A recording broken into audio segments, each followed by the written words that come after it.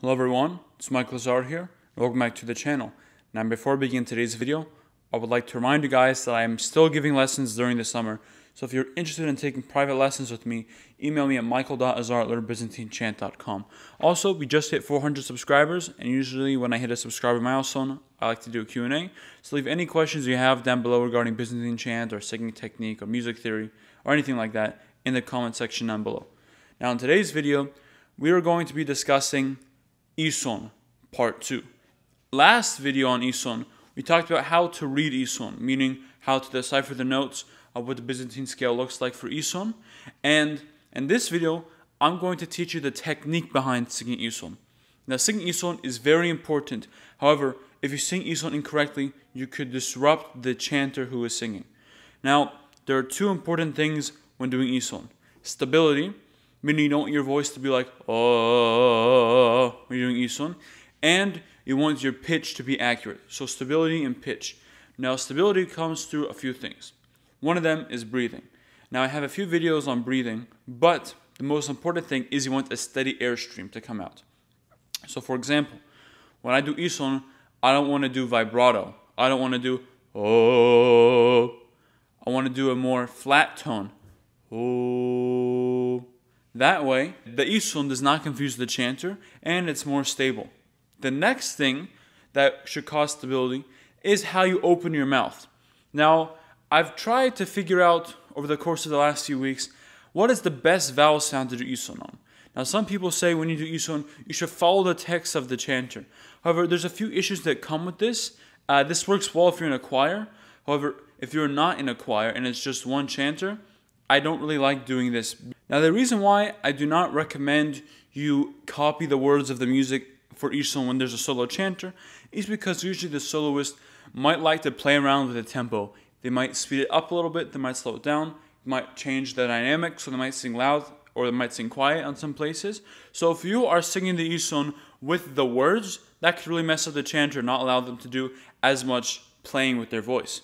Now, the vowel sound that I think works best for Ison is oo. I don't mean oo or ill or oo. I mean just a plain oo. Now the reason why I chose oo is because it is the least likely vowel sound to create overtones. Now what is an overtone? It's this.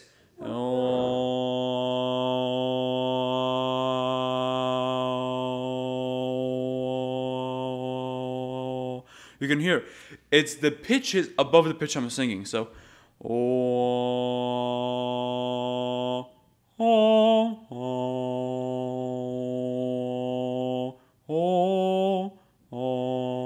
so you can hear the overtones.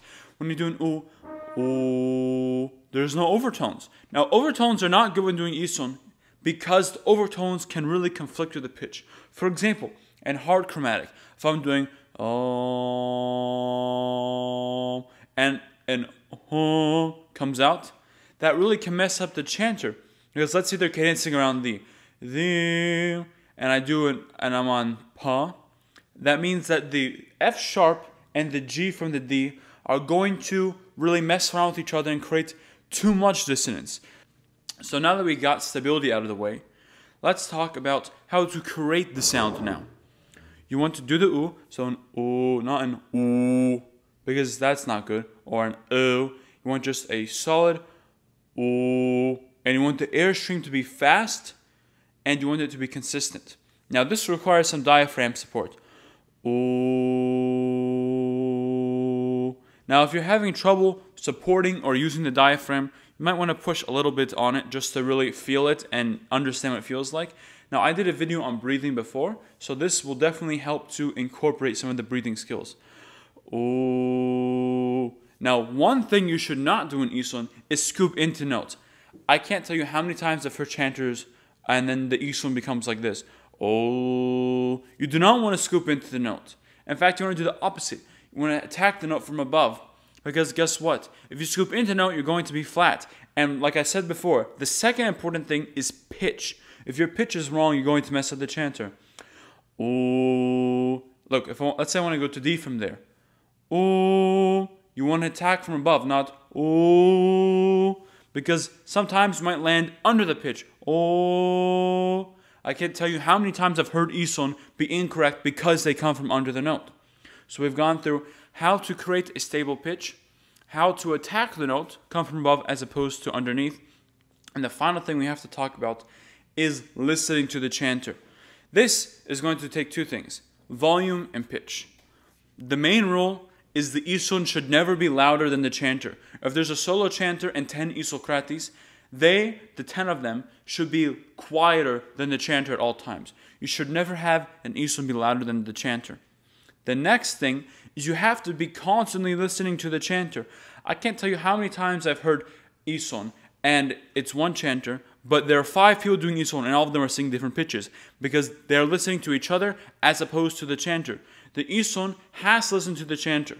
Now, how can you tell if the pitch you're singing is correct? Well, there's 2 ways.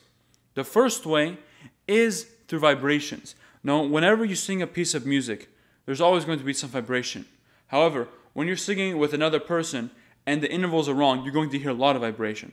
So let me go and get something to show you what I mean by vibrations. So here I have a software where I will hold out the note. So let's start with, let's just do equal temperament, C. So,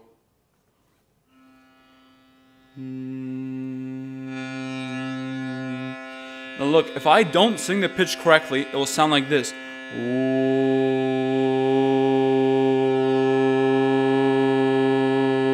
You can hear the vibrations, but when I sing the pitch correctly,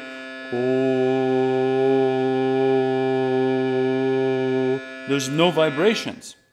Now when you're doing Ison, one way you can train is by finding a piano app or a software that will hold out the pitch and really focusing in on making sure there are no vibrations. If there are vibrations, that means your pitch is off. And when your pitch is off, you're going to mess up the chanter. So let's look here. Some good places to practice are the 5ths and the 4ths. So for example, if I'm on Pa, Mom, and I know it's going to jump between Ra or the, I might do this. Mom, and try to sing it before, and then press the note. If I end up flat, I will hear the vibrations and I'll know I'm wrong.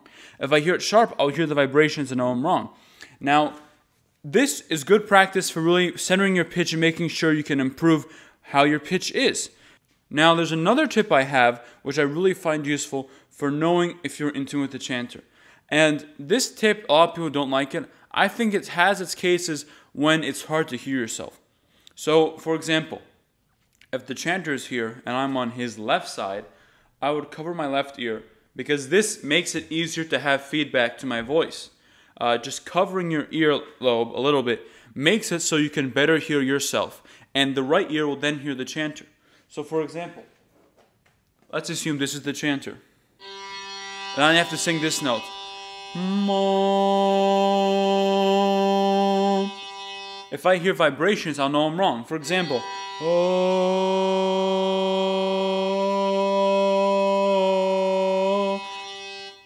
Once you feel vibrations, you know you're wrong, and you have to adjust. Now, the last thing I want to discuss is low Ison. Now, you can take Ison higher, for example, Pa-dim, or you can do Pa-dim.